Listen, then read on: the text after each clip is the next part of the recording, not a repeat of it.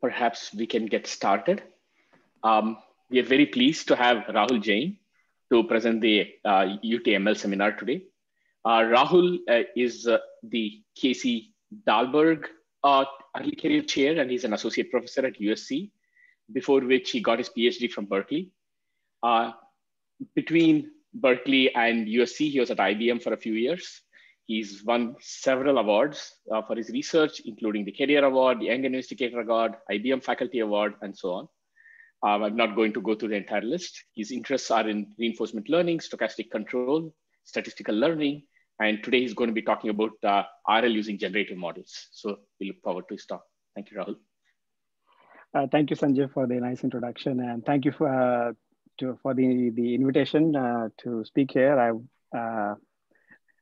It's actually been a long time since I've been to UT, and it couldn't be possible this time, but I hope to visit in person next time. So I'm going to talk about reinforcement learning using generative models. The particular focus is on systems which have continuous state and continuous action spaces. So what I'm going to talk about is sort of close to offline reinforcement learning. There's a lot of interest in those kind of problems nowadays.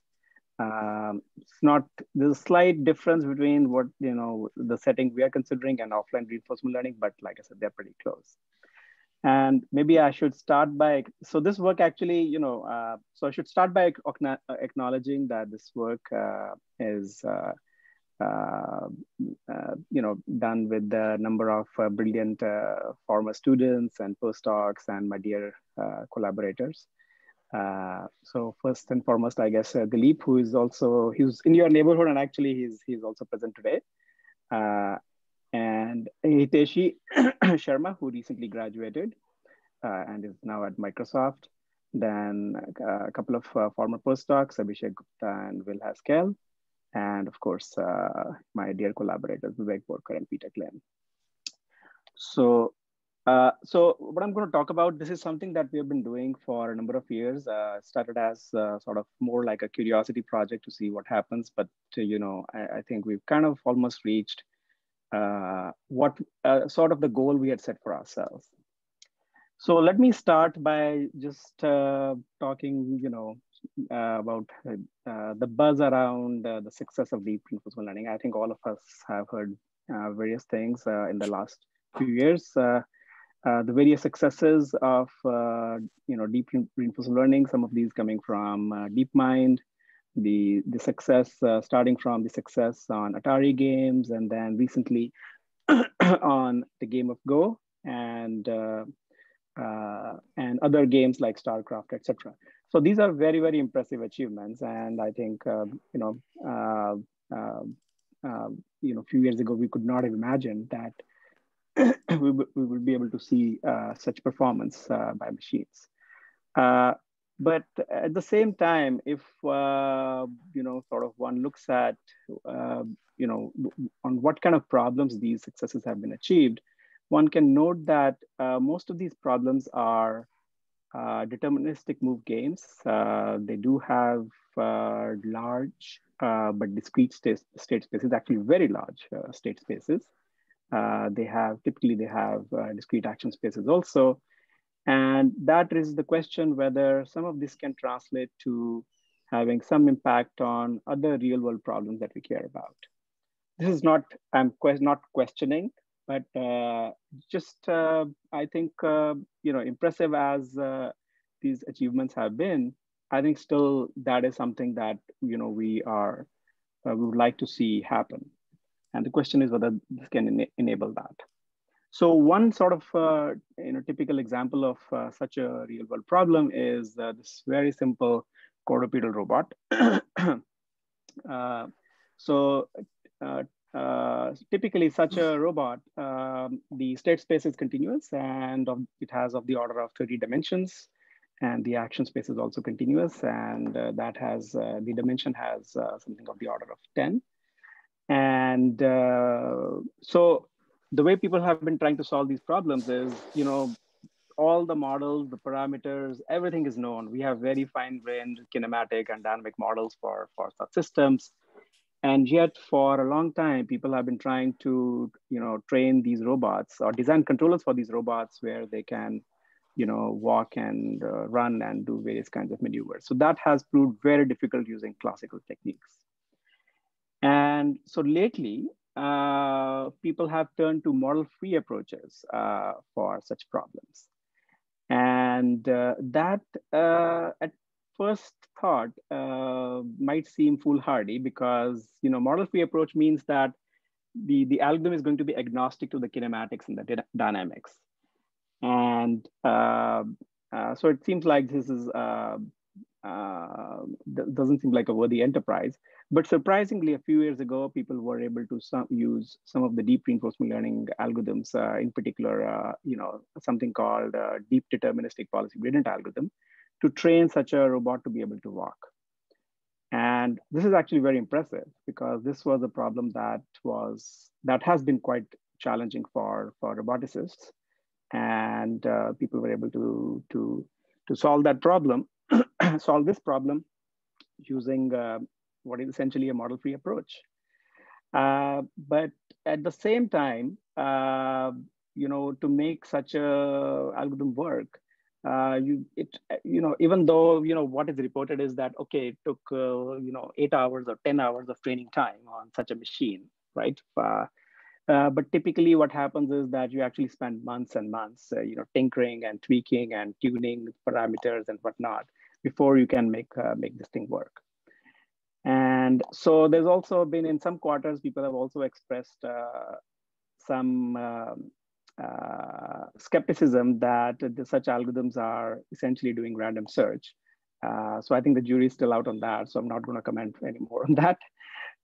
But I think for me, the question is, can one design algorithms for such problems which are much more systematic, do not require so much tinkering, and they can kind of work more or less out of the box? So that's sort of the goal that we have set for ourselves. So may I ask a question? Yes. Sorry to interrupt. This is Peter Stone. So there have been people who've gotten robots to learn to walk with all the learning on real robots with in a policy gradient kind of way for 15 years ago or so. There was sort of a spate of people working on that. Are you making any assumptions here about that's using a sort of defined policy space where you're optimizing the parameters within that policy space? Are you assuming raw states and actions in this case, or are you what kind of assumptions are you making about the inputs and outputs? No assumptions at all. So I will so this is my problem statement slide, so I will clarify a little bit more, but basically no assumptions at all, more or less. But I think hopefully as we go along it'll become clear. Yeah. Okay. So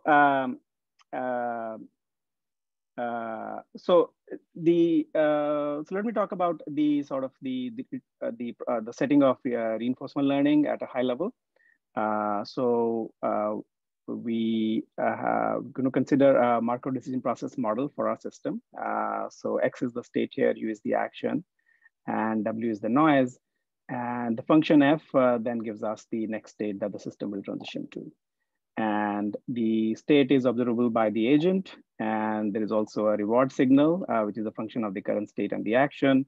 And given this reward signal, then the agent can learn from that and then basically decide what action to take next. And this way the agent interacts with the environment. So this is the typical setting of reinforcement learning.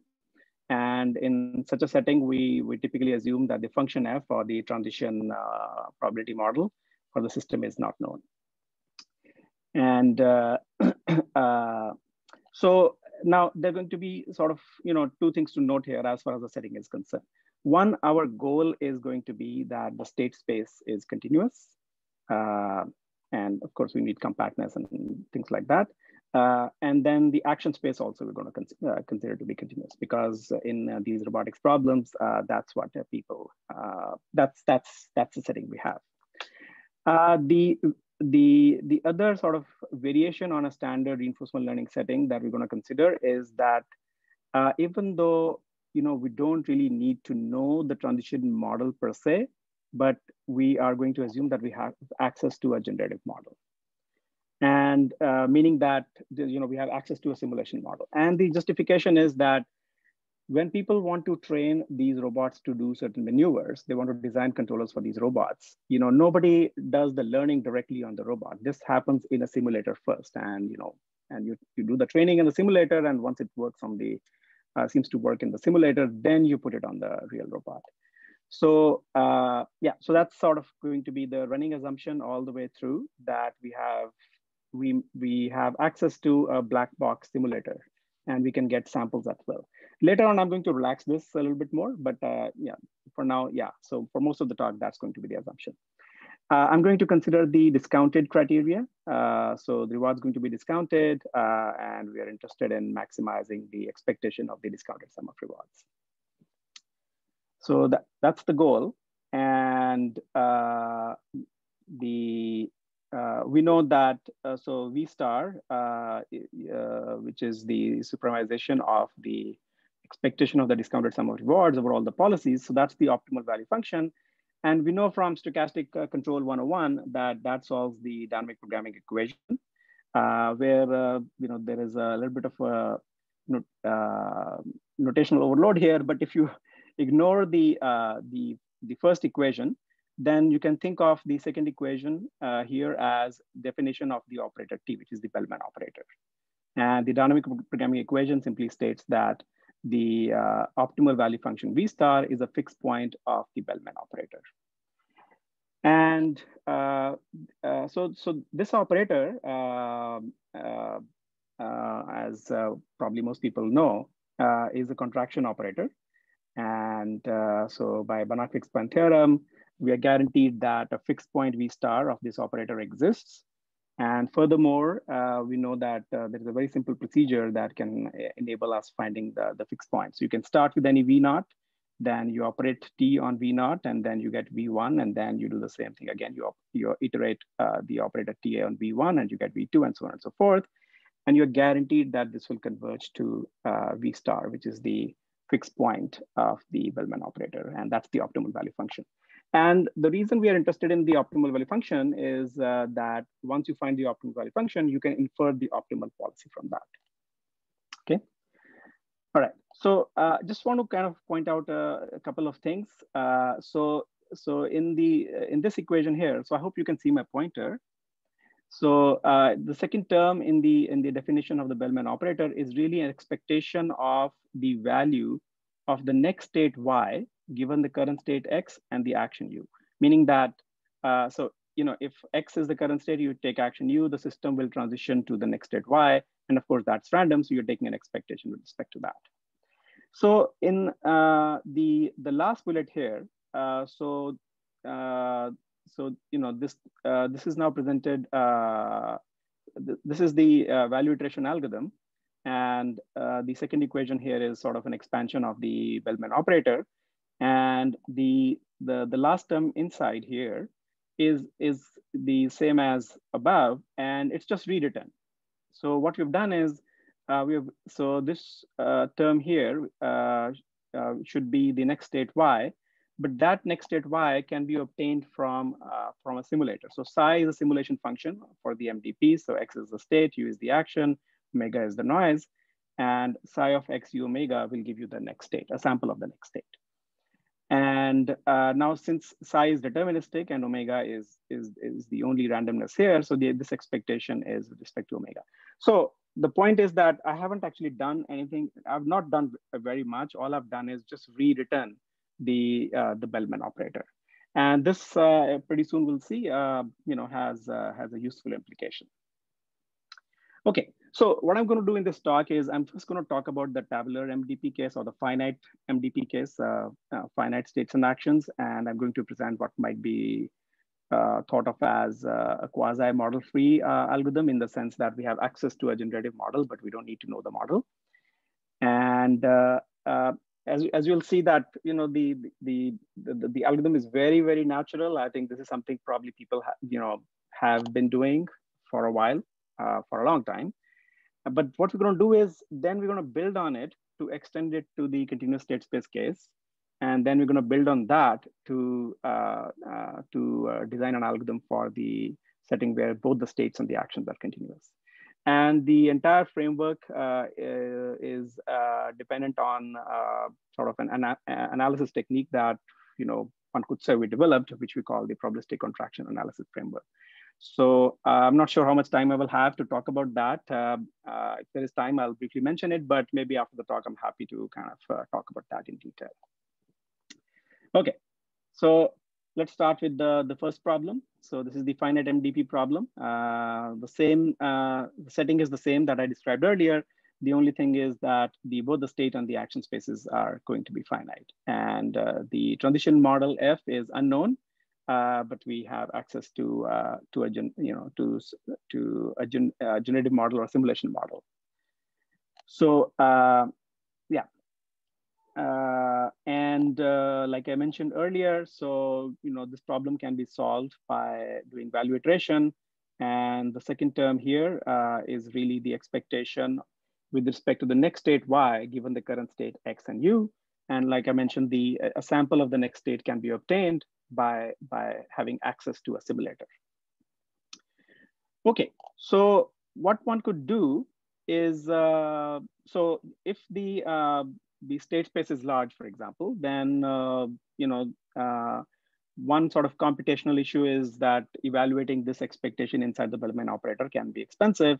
But what one could do is one could plug in an estimate of the expectation, and we all know how to get estimates of the expectation. So all we need to do is get a few samples of the next state and just plug in the sample average approximation.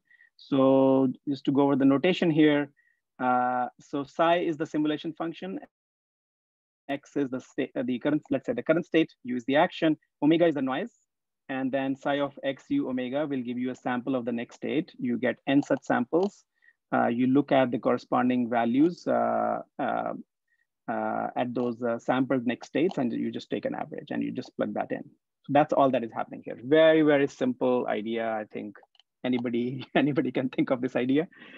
So and yeah, and you do the iteration, and then you will have vk plus 1 hat. Then you can repeat this iteration and so on and so forth.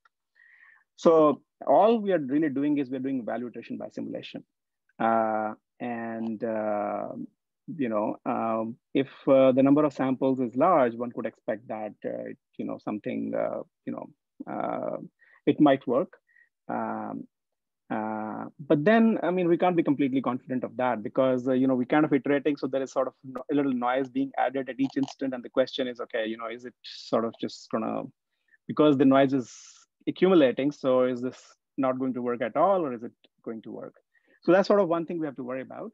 The other thing is that if we look carefully at what we have done is that in the exact value iteration, so T is a contractive operator, and that is really a key to both the algorithm and the fact that we appeal to the Banach fixed point theorem for existence of the optimal value function. So the moment we plug in T hat, so you can view this iteration as an operator T hat, and this step is there is some randomness in it, so it's noisy. So so this is not the Bellman operator; it is some random version of it, and it is a random operator. And so in each iteration, now we are iterating with a random operator, and we no longer have the contractive property, and we can't appeal to the Banach fixed point theorem to guarantee that this will converge to the optimal value function. So it's a simple idea,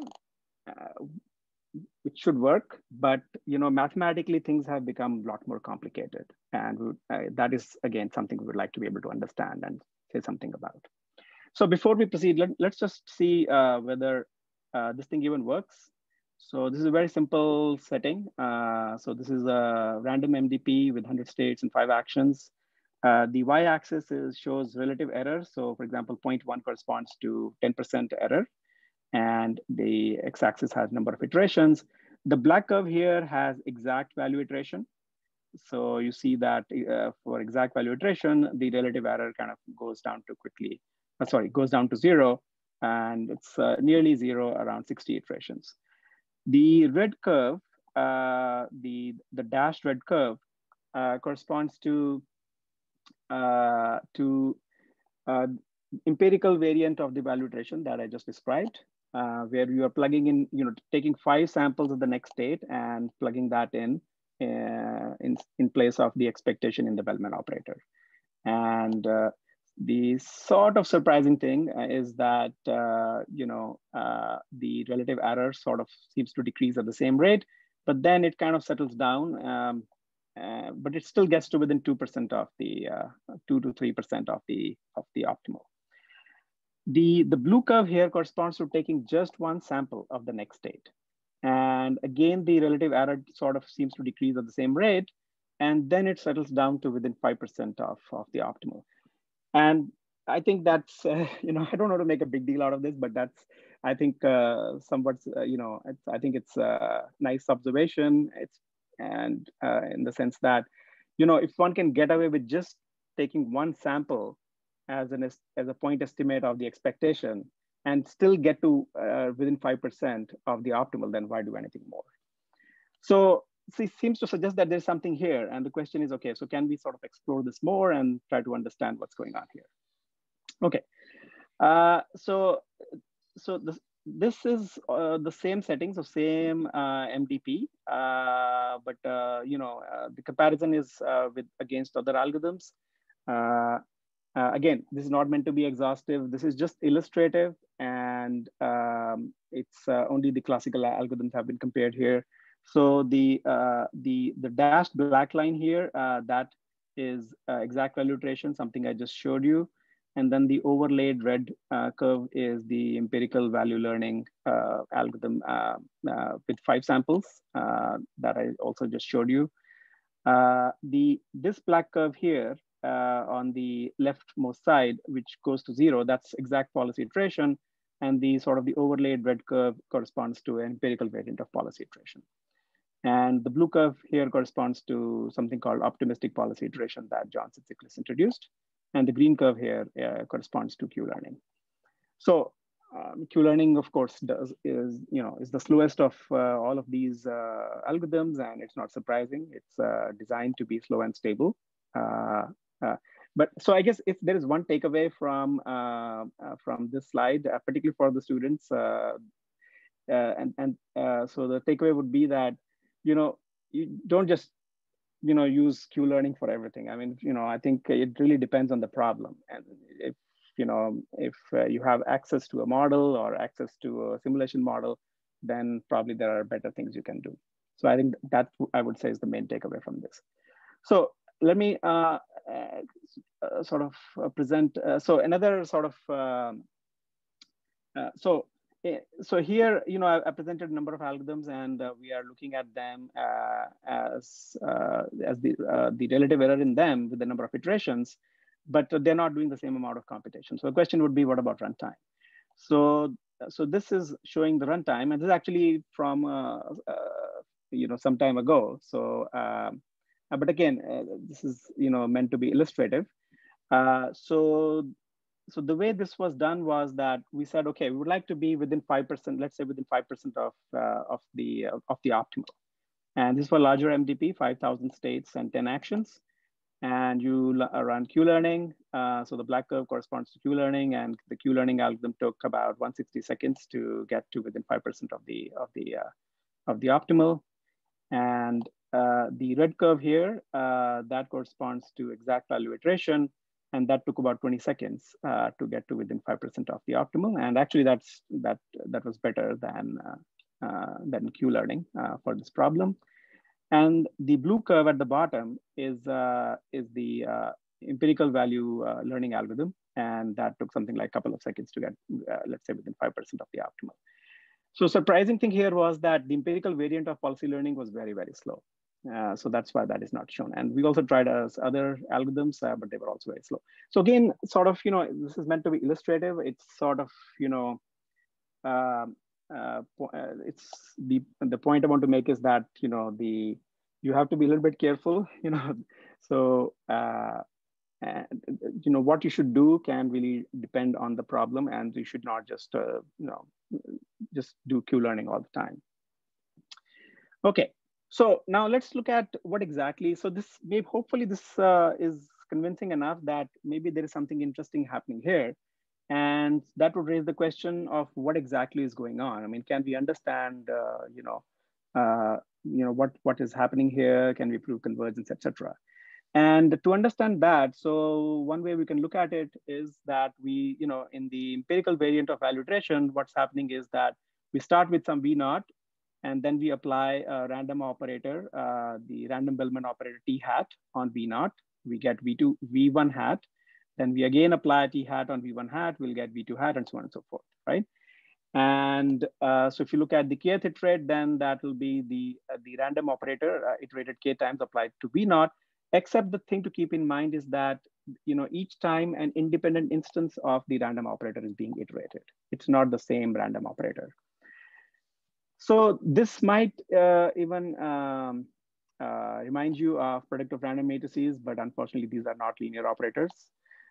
And the other comment I would like to make here is that actually a problem like this was studied by Diaconis and Friedman in the 90s.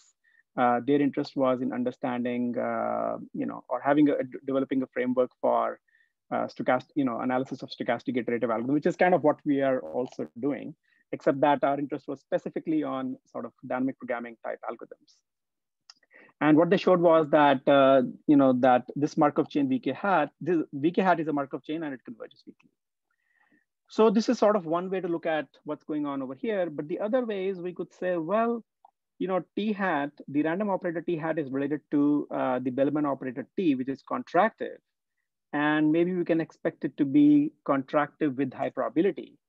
And just like in, in dynamic programming theory, we try to look for the fixed point of the Bellman operator. So maybe there'll be a probabilistic fixed point of this random operator. So what would that mean?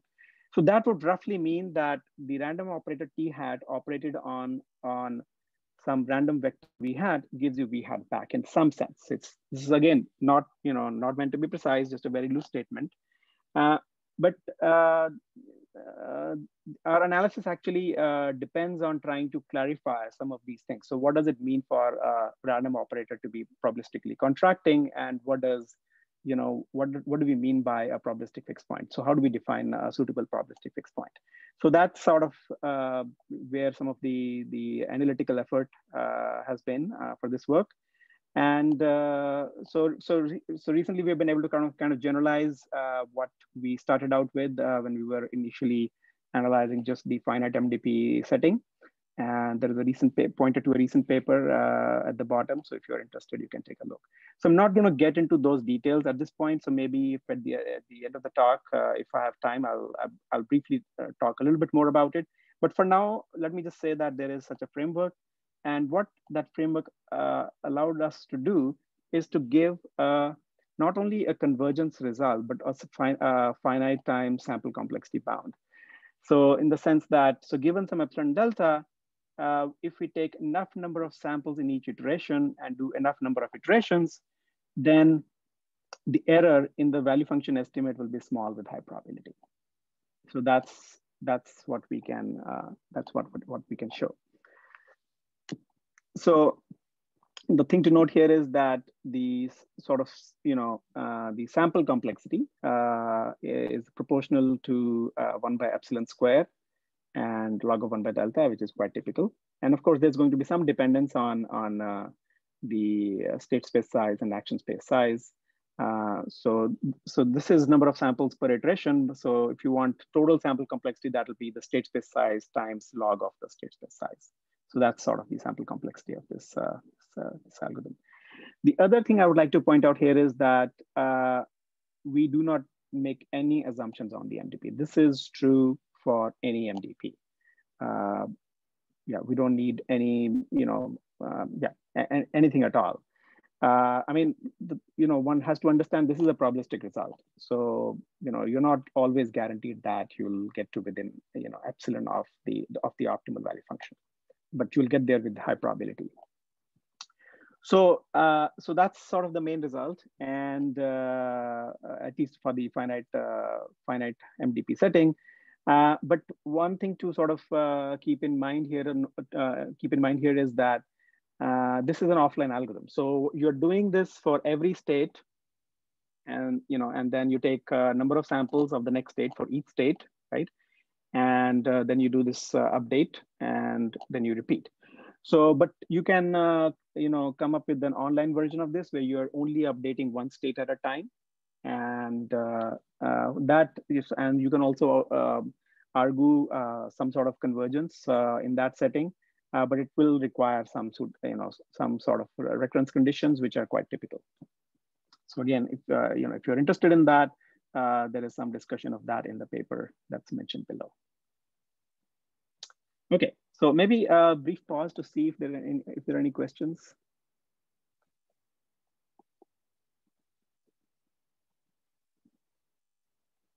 Okay, so if not, so let me now talk about continuous state MDPs. So I think that's, like I said, this was sort of a warm up. Even for us, it was sort of a warm up.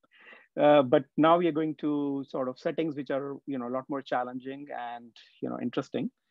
So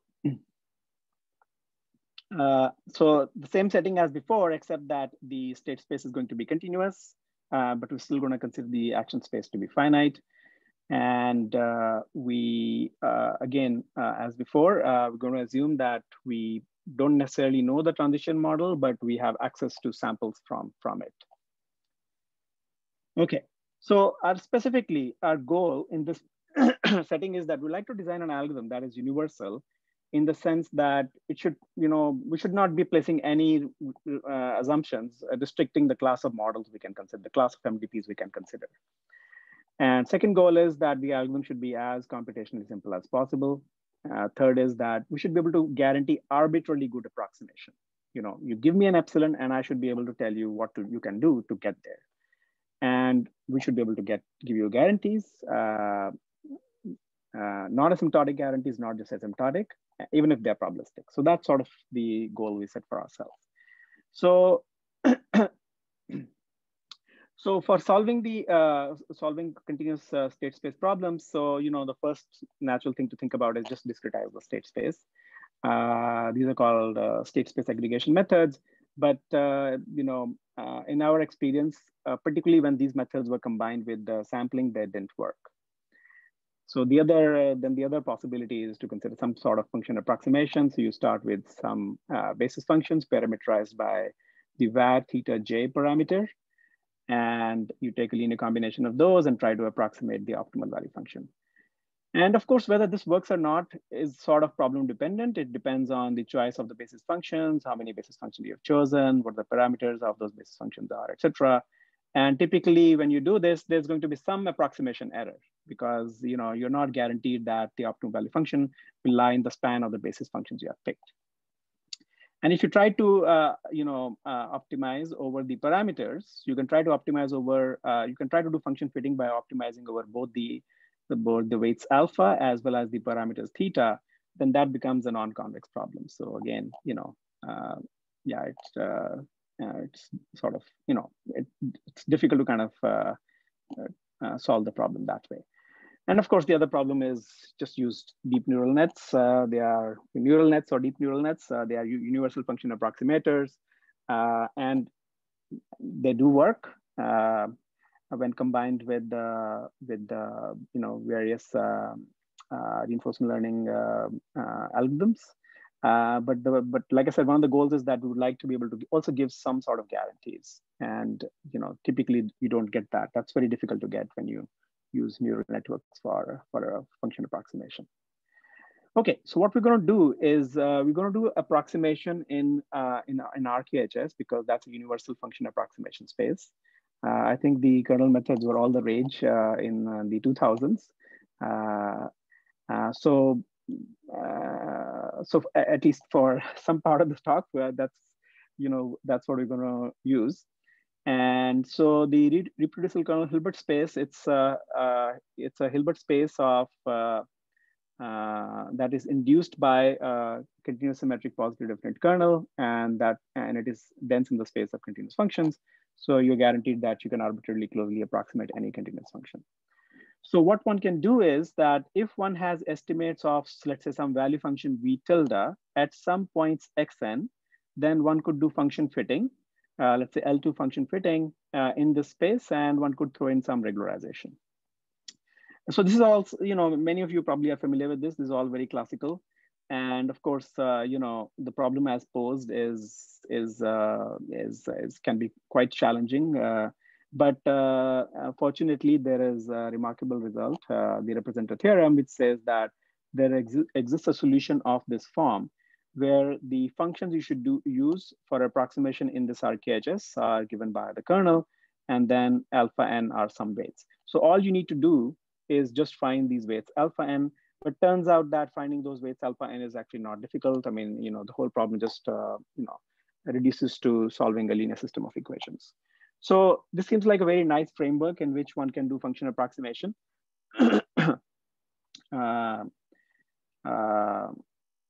Yeah, and it's easy to, and it's more amenable to analysis. So that's sort of the other motivation we have for making this choice. So what exactly are we going to do? So what we're going to do is that we're going to get estimates of the value function at some randomly chosen points, and then we're going to do regularized L2 function fitting in this RKHS.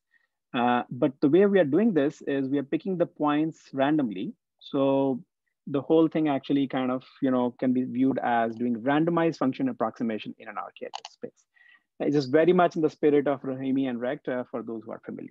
So that's what we're doing here. And we're basically combining that with the empirical, value iteration type idea that we saw for the finite MDP setting. So here is how the whole thing works. Oops, sorry. So you sample a few points from the state space.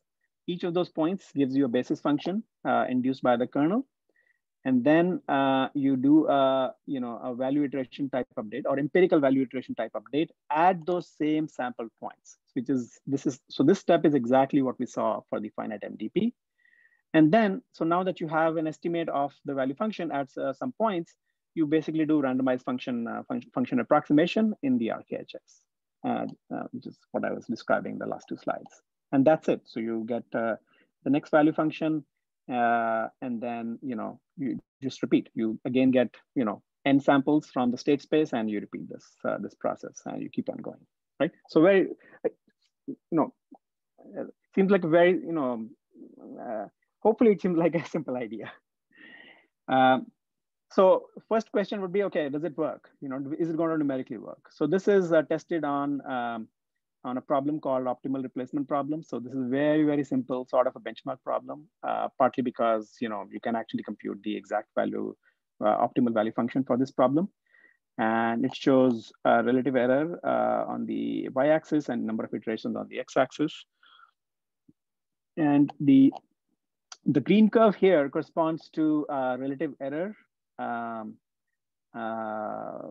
And it's getting to around 0.1 relative error or so. That's with approximation in RKHS and some general RKHS. The red curve is a specific type of RKHS. So we are calling it RPBF, randomized, I'm blanking on, what P stands for, but some basis functions, parametric basis functions. So randomized parametric basis function. So it's just a specific type of, we picked a specific kernel. And so that's what the red curve corresponds to. And the black curve here corresponds to doing function approximation with the neural network. I mean, you can still do that. And you see here is that, what you see here is that the approximation error, relative error for approximation with the RPBF is pretty close to what you get with the neural network. Rahul, so I just have a quick question here. Yeah. So if you do something simple like linear function approximation, how much worse is it than any of these much more sophisticated function spaces? That's an excellent question. So the problem with doing linear function approximation is that the quality of your approximation is going to depend on what basis function you have picked. So typically, so like I was saying earlier, so usually what is going to happen is that if you give me some set of basis functions, the optimal value function is not going to lie in the span of that, right? And so there'll be some inherent approximation error. So this whole thing we're doing is essentially to kind of get around that problem, because, like I said, our goal is to do something that is sort of universally applicable, universally useful. It shouldn't depend on the problem of the basis functions you pick. So I hope does that answer your question? Yeah. Okay. Yeah. All right. Could I interrupt as well? Sorry about that, Rahul. Yes. So if I'm understanding correctly, you're trying to evaluate the value function through random samples of your state space. But your state space is part of your exploration is based on observations. So how do you trigger your observations to be random such that you can then sample your state space to evaluate your value function? Okay, so if I understand the question correctly, so the question is, how do you make sure that there is enough exploration of the state space? And randomly, because that's what you're trying to do. You're trying to get random samples in your state space through your observations and update your value function in those random samples, hoping that they will span your value function space in the RKHS space you've chosen. It could be your motion space, whatever. Right. So everything comes from your observations, right? And so I'm a little confused there. Yeah.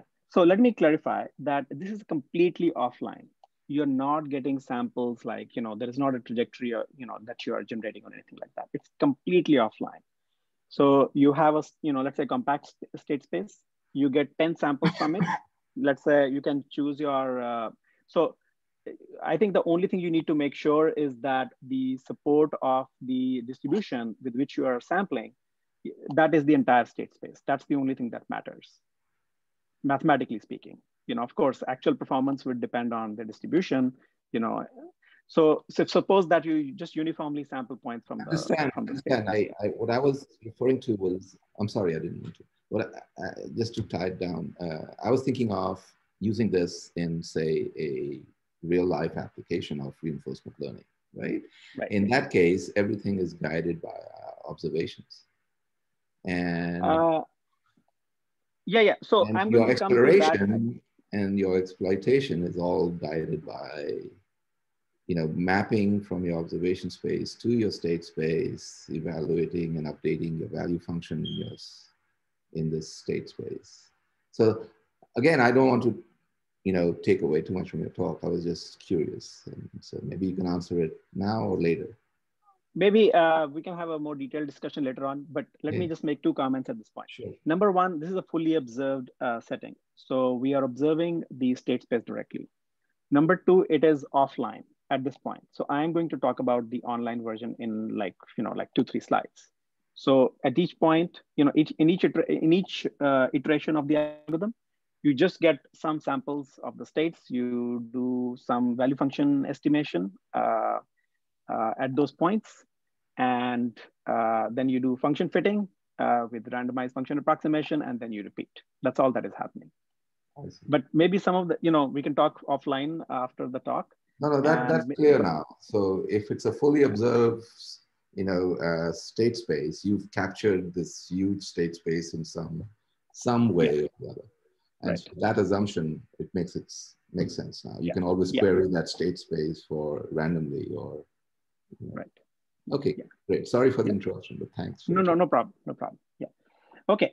So like I was saying, so this is sort of suggesting that there is,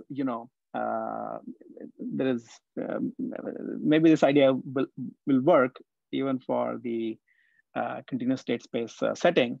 So then the next question is, okay, so can we actually prove something here? And turns out that we can. So one has a result of a similar flavor that I showed earlier for the finite MDP setting, that if you take enough number of samples from the state and you take enough number of samples of the next states and do enough number of iterations, then your error is going to be small with high probability. But the things to note here are that So here, this result is shown when we're using sup norm of the error.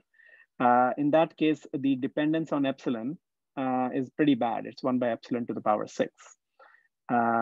But it turns out that if you're okay with just considering L1 norm of the error, then the dependence is 1 by epsilon square, which is quite typical. And I've not shown the exact constants, but all the constants are known. And again, there's a reference at the bottom of the slide. So if you're interested, you can take a look at the paper. So the other comment I want to make here is that, so this is a continuous MDP setting, and if we don't impose any regularity restrictions, then it's going to be completely arbitrary, and I don't think we can solve the problem. But the assumptions we make are actually pretty natural, and I believe they're not that restrictive. So all we need to assume is that there's some sort of absolute continuity of the transition kernel with respect to some measure mu and some boundedness of some Redon Nikodym derivative. And that's all you need.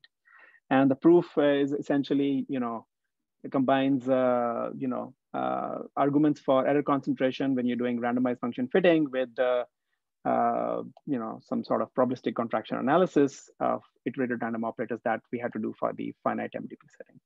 So again, if you're interested in the details, there's a pointer at the bottom of the slide. Okay, now let me go to the next two things I'm going to talk about. I think to me, they're sort of more interesting, partly because like Chandrajit was saying, how do you use this for some, from real world RL problems? So the algorithm I just described, so that's off in some sense offline because you're sampling states, right? You're not working with trajectories, you're sampling states. So the question is, what if, in the spirit of reinforcement learning, the algorithm is interacting with the environment and it gets one sample at a time? How is this going to work in that case? So what one could do is, one could, let's say, use the n previous states that have been visited and do empirical value iteration at each of those states and then do function fitting at those points. But the problem is that these states are not independent. So in the previous setting, we are getting independent samples of the state from the state space, and that is really critical.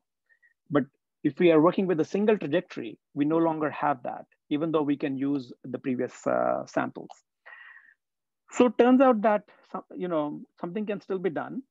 In fact, actually, a lot can be done. So what one has to do is that one should use a fully randomized policy to generate the samples. So fully randomized policy means that in any state, you take any action with non-zero probability. And that's all that you need. That's the only requirement you need to impose on the policy that you're using to generate the samples. And we know that such a policy has beta mixing with geometric rate, and that is sort of, we're going to make use of that. So now the idea is very simple. So all you do is you use the previous n states that you have visited. You get corresponding basis functions induced by the kernel, and then you do an empirical value iteration type update at each of these states in the same way as we saw earlier. So so in state xn, for example, you're getting m samples of the next state, so x prime m, and then you do sort of an approximate value iteration update.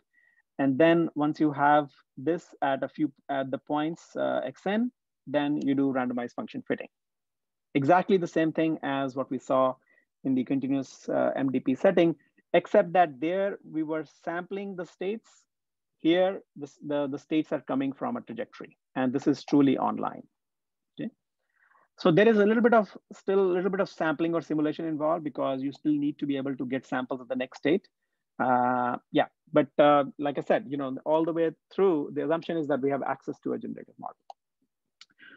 So hopefully this seems more practical for some of the RL problem that one faces in the real world.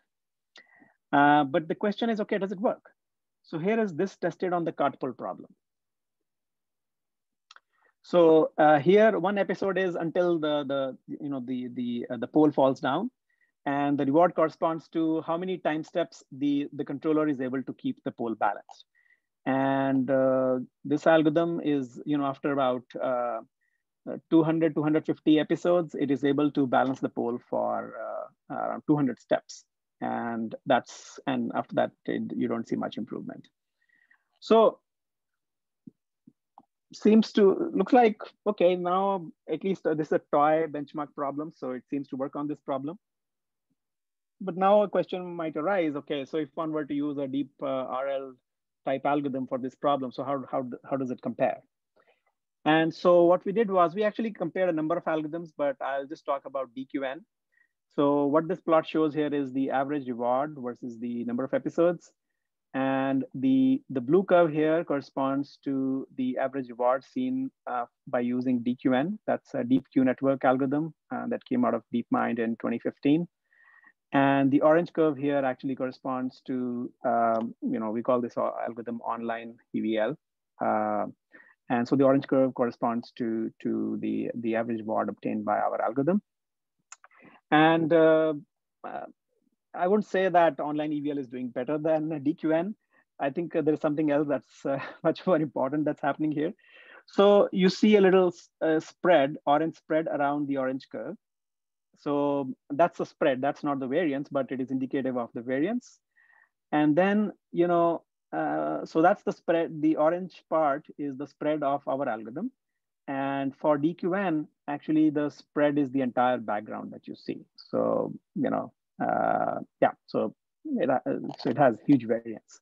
And I'm not sure if this is a phenomena that other people have also observed, but at least definitely in our experiments, this is what we observed. So one could say that the performance of our algorithm is sort of comparable to DQN, but as far as the variance is concerned, so it has much lower variance. So so that's hopefully at least that is saying that maybe at least for some problems, using an algorithm like this might make sense, particularly when you have access to a generative model or a simulation model. Okay. Now one might ask, okay, so is one able to prove anything here? So again, one is able to get a result, a theorem of the kind that we obtained earlier, that if you if you sample enough number of points and you get enough number of samples of the next state and do enough number of iterations, then the error is going to be small with high probability. And this is the norm here is with respect to L2.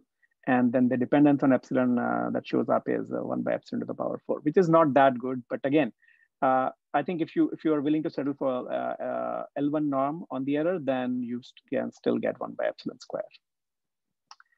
Okay, so now maybe just one comment that I should have emphasized earlier is that, so we are now learning from a trajectory where the samples are dependent, obviously.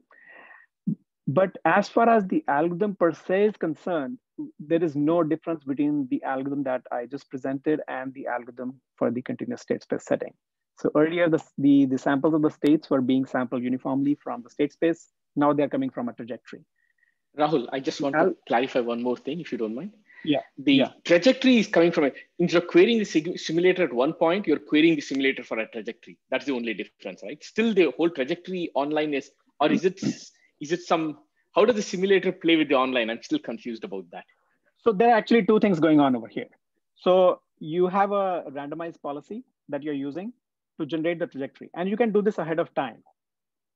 You use a randomized policy, and you get a trajectory, and then you don't need to generate samples in real time. But then while the algorithm is running, you do need a sample of the next state. So you need m samples of the next state. That's happening as the algorithm is running. So there are two things happening over here. You're muted. Thank you. Thank you. Okay. Yeah, I think I got what you're saying. Yeah. Yeah. So the first part you can think of just that some data set is given to you. The only thing is, only requirement on that is that that data should be generated using a fully randomized policy. That's all.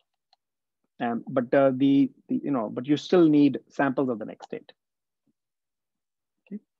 All right. Okay. So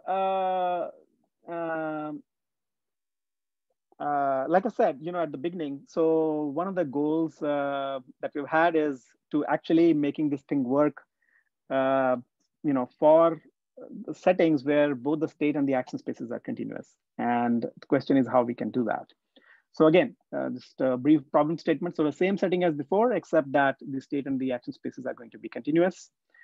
And again, we're going to assume we have access to a simulation model, but we don't really need to know the model. Okay, so here, so this is a further variation of the algorithms that I've sort of constructed so far. And this is more like an actor-critic algorithm. And what we do here is, so it has sort of two parts. So we do empirical policy evaluation, and then we do empirical policy improvement. And the way the first part is done is that you get some samples of the states and the actions according to some distribution mu. You do empirical policy evaluation. The part that is different from what we have done before is that now, instead of doing approximation in a kernel space, we're going to do approximation with the neural network. And it's not just, it's not a regular neural network, but we use a random neural network. I mean, it's a regular neural network, but what we're doing is, except the last layer, the weights for all the other layers are chosen randomly. And only the weights on the last layer are optimized for function fitting. Okay, and this is for some of you might be able to recognize that once if you do that, then it's very much like a kernel machine that you have, right? So that's sort of the motivation. And partly the reason we are doing this is we also want a theorem. We want it to work, and we want a theorem. So this is one step. And then the other sort of difference from what we have seen before is that we are also approximating the policy. So we do a policy improvement, and and then in this step 4, we get the value of the policy at a few points, and then we do function fitting on the policy, also using a random neural network. Okay, so again, this is standard actor-critic architecture, except there are a few variations. It's combined, so we're using random neural networks for approximation of both the Q value function as well as the policy. And of course, there is some sampling going inside these things as we have seen before. Okay, so this is the algorithm. And first thing maybe I can first question you might ask, okay, now we got a neural network and all that, so is there going to be a theorem? So it turns out that you can still prove a theorem, which very much in the same spirit as before. I mean, obviously there's a lot more things going on. So you see a number of parameters here. So, and if you take enough samples of various kinds, then you can, and you do enough number of iterations, that you can argue that the L2 error in the value function is going to be small with high probability. And again, all the constants and everything is known.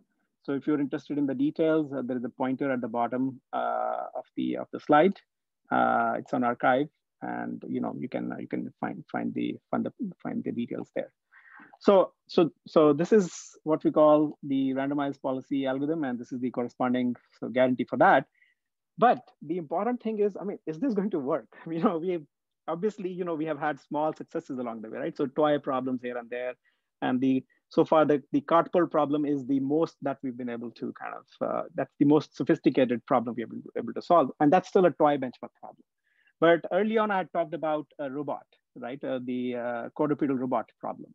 So finally, we have an algorithm that can work on continuous state and action space problems. So is this going to work on that?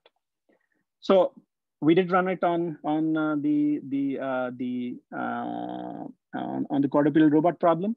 I'll show you that in a minute, but let me just show you the plot first. So as some of you probably know that couple of algorithms which are sort of regarded as the state of the art deep RL algorithms. So one is PPO, proximal policy optimization, and the other is GDPG, something I alluded to earlier. So what you see here is the reward versus the number of steps for those two algorithms and our algorithm. And the red curve is for PPO. So PPO, we have worked with PPO, and I have to say that PPO really works. We have tried that on even some really complicated settings. It does work. Maybe it may not work on everything, but I think of all the algorithms that we have tried so far, we have experimented with so far. I mean, that is really, I think that's something that's really, really good.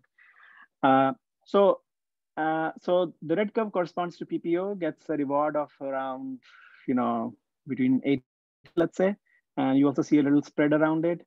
The green curve corresponds to DDPG, not doing so well, but still it's doing something. And the red curve here corresponds to the algorithms that I just presented, the RANDPOL algorithm, and it's sort of getting something comparable to PPO. And here we did not observe the sort of the huge variance problem that we saw with DQN on the cartpole problem. Okay, does it work? That is really, if it doesn't work, then I think all those theorems are just, we're just having fun. We're not really solving problems. So does it work? So here is the RANDPOL algorithm on something called the Minotaur environment in Pibolet. And yeah, it's, I don't remember exactly, but I think it took something of the order of 10 to 15 hours to train. So, yeah, so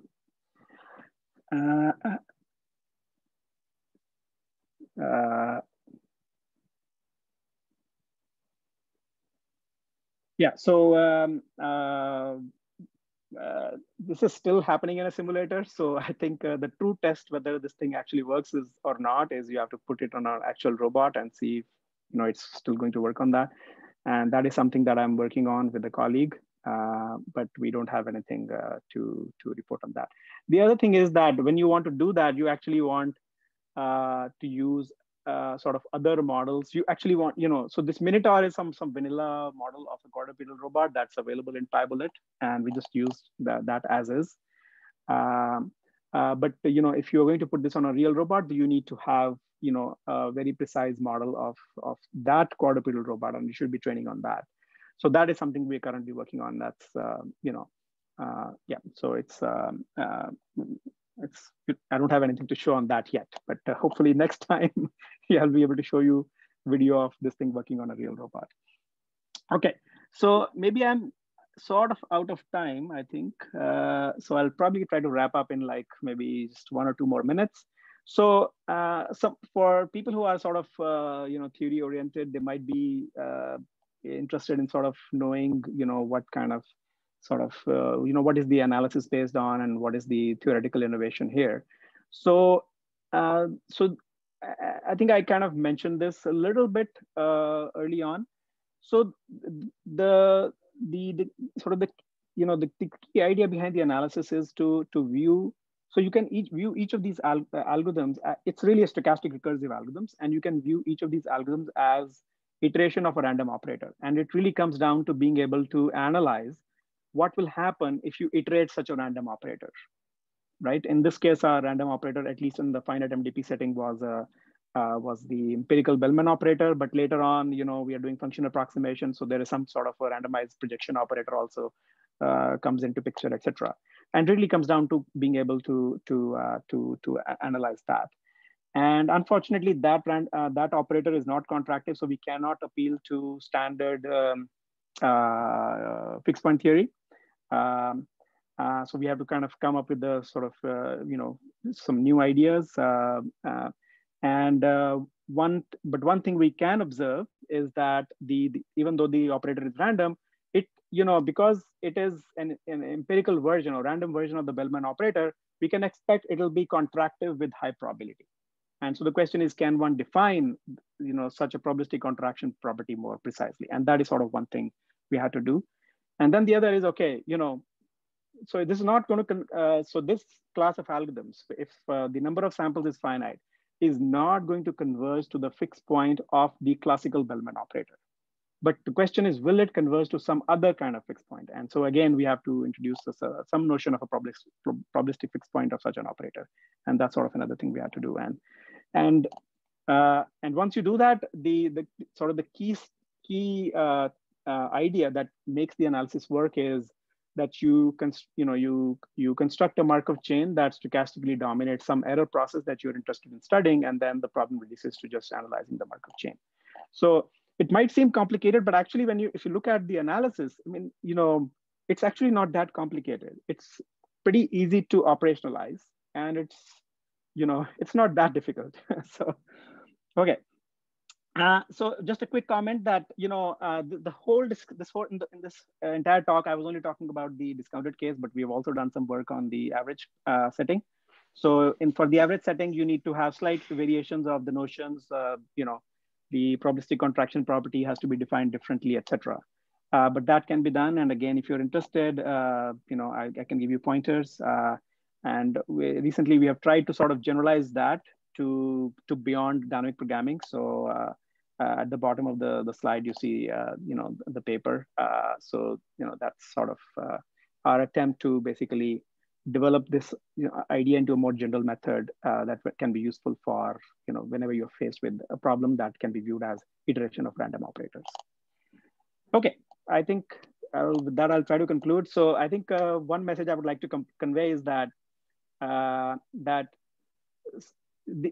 of these algorithms are really simple, right? This is a very simple natural idea. You can make them universal. They have pretty good numerical performance. And in settings where you do have access to a simulation model, and which is, I think 98% of the time, that's the kind of setting we're in, right? Where we have a data set or we have access to a generative model. So, this type of algorithms can be useful. The performance guarantees are maybe weaker than what you would get if you were to use stochastic approximation type algorithm, which gives you almost sure convergence guarantees.